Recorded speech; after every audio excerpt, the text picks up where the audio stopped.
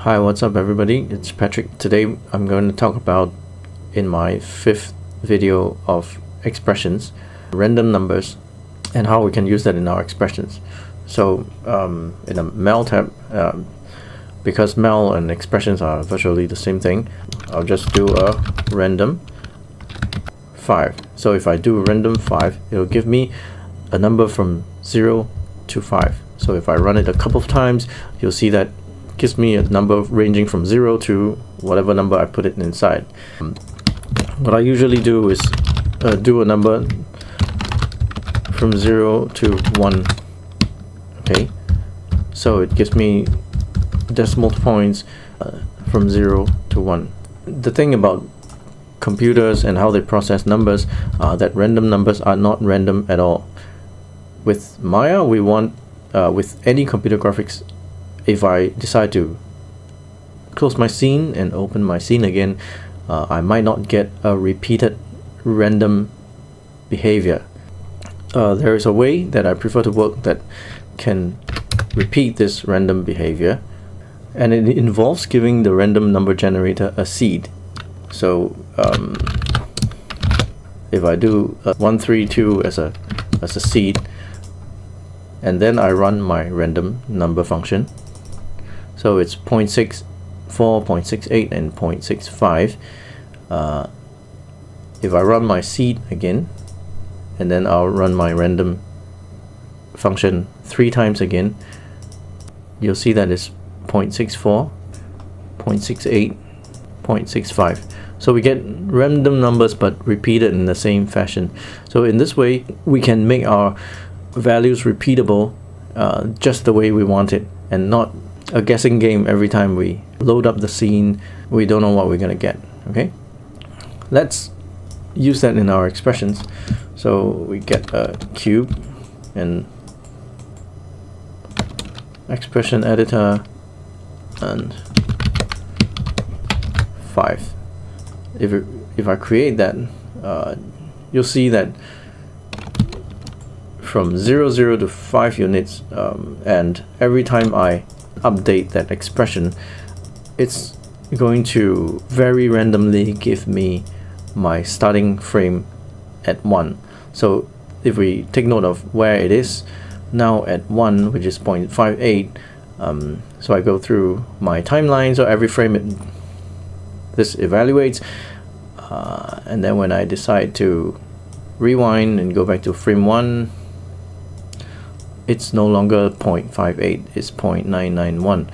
If I decide to keep rewinding, this cube is not going to start at exactly where it was. Okay, so there's no repeatability and it's inconsistent. So the way I prefer to work would be having a 0 to 1.0 with the decimal floating points and multiply by 5. Added running through that, it also gives me values from 0 to 5 units, which is exactly the same as random 5. If you have some experience in Python programming, this would exactly be how Python does it as well. So 0 to 1 is normalized, so it gives me a normalized random number, and then I multiply it by 5 to get our predictable random number. So we'll just do a seed 2, 3, 4, 2, 5, for example. So I'm going to update that, and now you see, regardless how many times I update it, it always gives me that first number as 2.685. So then now when I step through the frames, nothing happens, because in every frame it reinitializes and gives me that first number from after reinitializing this. So we don't want this reinitializing to happen every frame, or else it'll just be stuck where it is, always giving us that first number in the random stream. So what we want to do is do a test for that first frame in our animation. If this frame is the first frame, let's do the initialize with the seed, and then for every subsequent frame just give me a random stream from the next random number without running this seed. So if frame equals to 1, and then we run this seed. Okay, so add it, and then first frame doesn't change. And when we step through, we get random numbers from 0 to 5. When we rewind through, we get our 2.68. And then if we take note of the next three numbers, for example 0.68, then 0.54, 1.7. So if we rewind that, 2.68, 0.54, 1.7, which is exactly predictable. So if I didn't like the way it goes to left to right first, I can always now go back to change my seed number. After I edit it, you'll see it's 2.5, 4.3, and 1.2. So that's different now. So we can have something different if we don't like it by changing the seed. At the same time, it is repeatable and it is predictable. Now I'm gonna build a setup from how this random feature could be used in our work. So this could be a setup for maybe some kind of meter, having a needle in from some kind of equipment that points to the cube. So using an aim constraint, I can point this needle to point at the cube, right? So do that.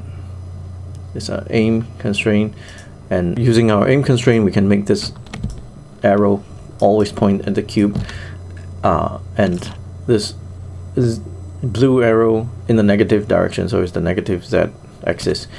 So that one and one, and apply. Okay, so now wherever the position of this cube, our indicator is always pointing at where the cube is. If our indicator is in the origin and the cube is always to the right side, the next thing we would actually expect would be that the needle has a range of values from negative to positive. If we want our cube to go from -5 to +5, this is what we would do. So while the random numbers generating the range of 0 to 1, we actually want it to be -1 to 1, right?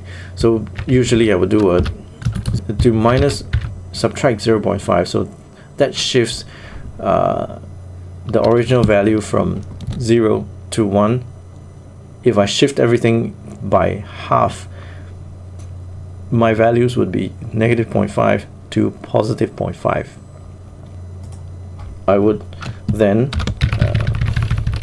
using a bracket to prioritize that operation, and then I'll do a ×2. So, and then bracket that up again.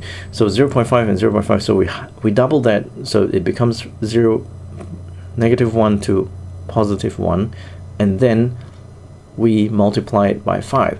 So -1 and you multiply it by 5 becomes a -5, and then +5. So after that, let's update this, and you can see that our values now range from +5 to -5. So if you think that's too much, we can go now. Just need to change this, update that. So now our amount is -2 to +2. That's one way that you can use your random numbers. For me, and in many situations you run into, you realize that random numbers jump too much and it's too jarring, especially at huge magnitudes. So if even I just go to 5 squares, you see it's not smoothly transiting from one value to the next, so it's really jumping all over the place. In the next series of videos, I'll show other signal types that you can do, that we can implement in our expressions, and where they transit smoothly from one value to the next. I'll see you next time. If you have any comments, or you just want to let me know what you're currently doing with expressions and the difficulties that you're facing, you just leave a comment. Okay, see you next time.